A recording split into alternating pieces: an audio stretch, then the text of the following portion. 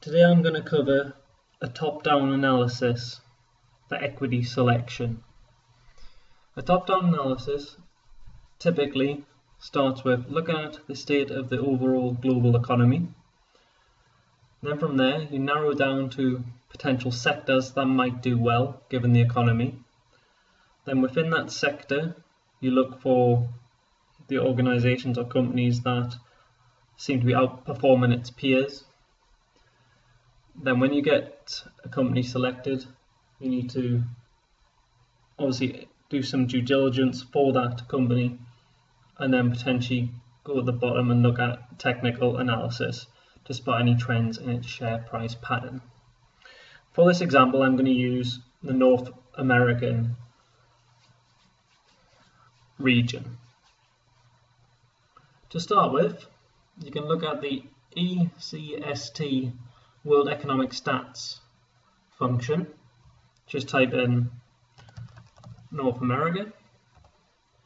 That'll give you some holistic overview. And the data here is supplied by the World Bank.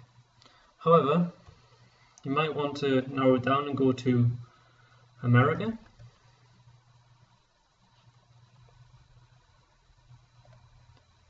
Within America, you can use the menu on the left hand side to select a range of different indicators. For instance, the housing market, the retail sector. Now that gives you the facts. However, if you want to look at the forecasts, you can look at ECFC.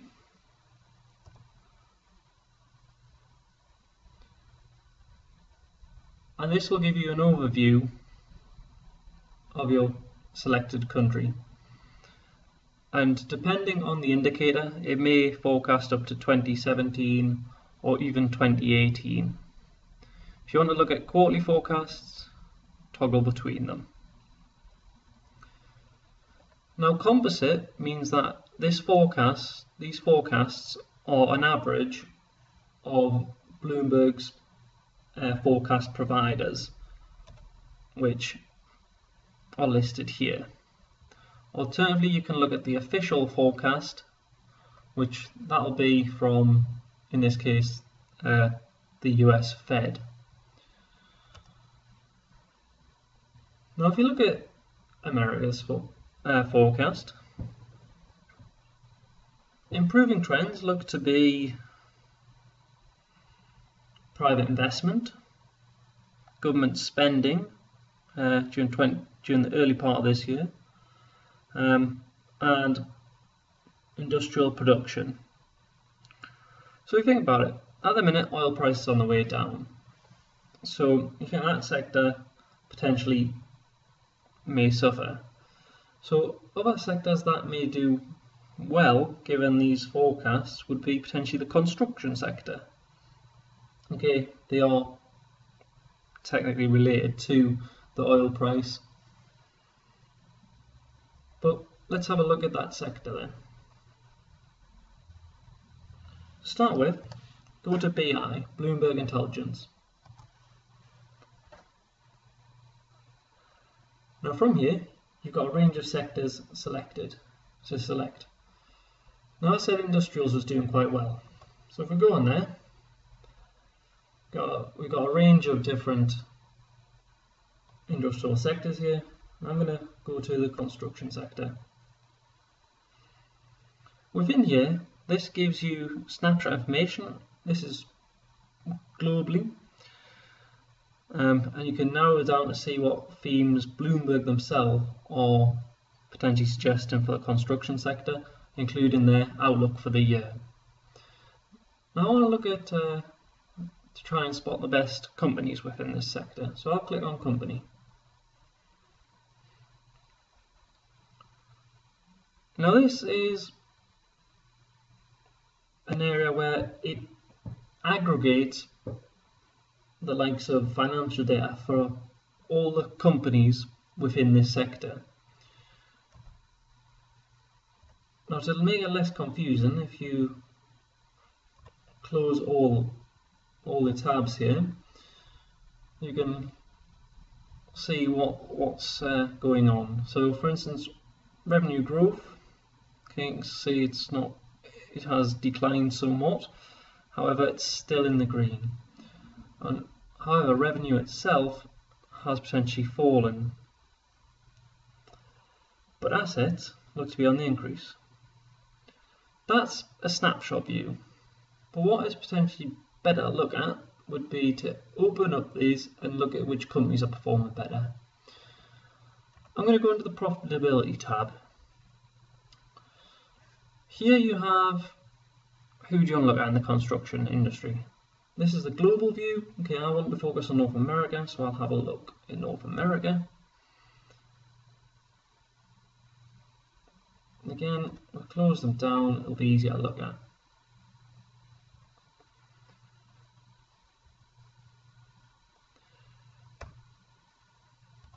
So within profit and loss, we have a range of different indicators to choose from.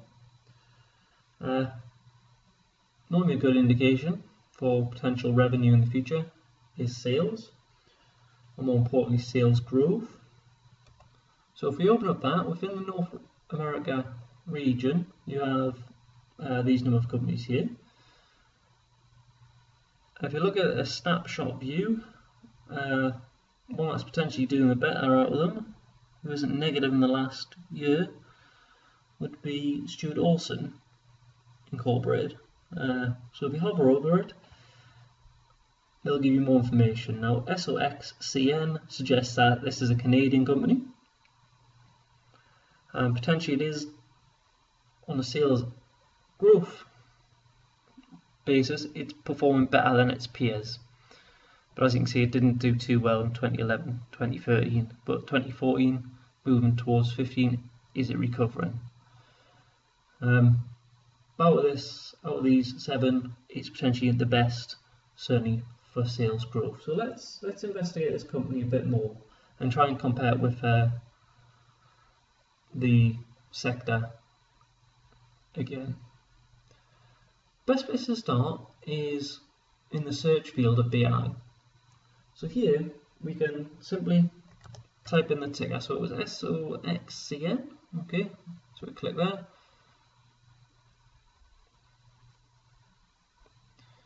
And what this prompts you is it tells you that which sector it classes this company to be from. So this is the North American non-resident construction one we selected earlier on.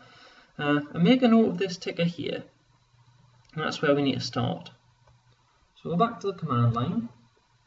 I'll type in BINAN CBP. There it is.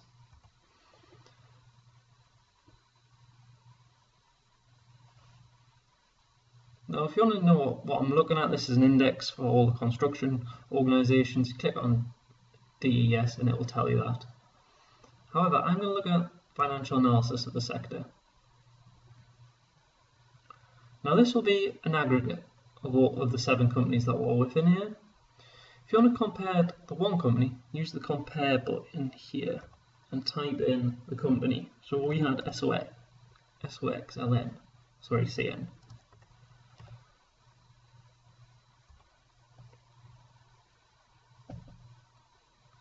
There we go. So if you have the price earning ratio here of the sector, and then you have it of the company. So on that front, it's below average. But let's start looking at profitability. As an investor, this is relatively important to you. So here you can see it's performing better for gross margin. Return on assets, it's not performing as well.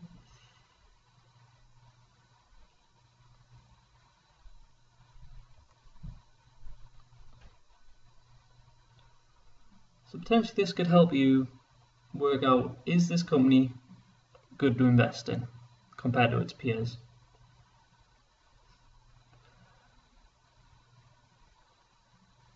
Alternatively, you can start from the company view.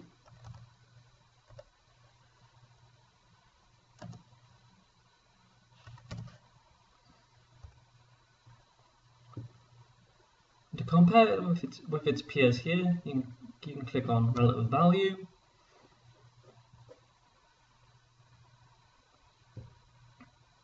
And see, this is a medium of the industry, and see how this company compares. And these are the selected companies it's comparing it with.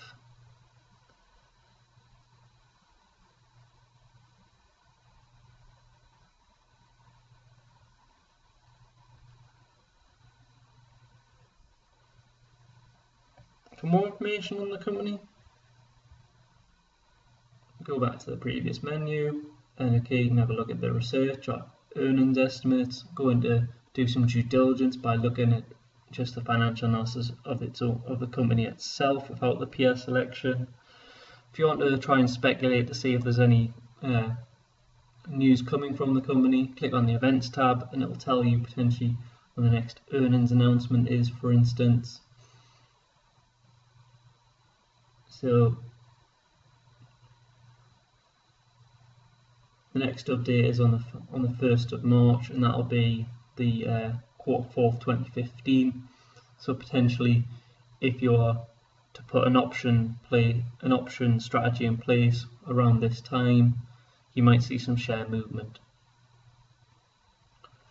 And finally, if you're happy with the company and you want to see is it a good time to invest using technical analysis, you can look at the tech function, which is a list of technical analysis charts.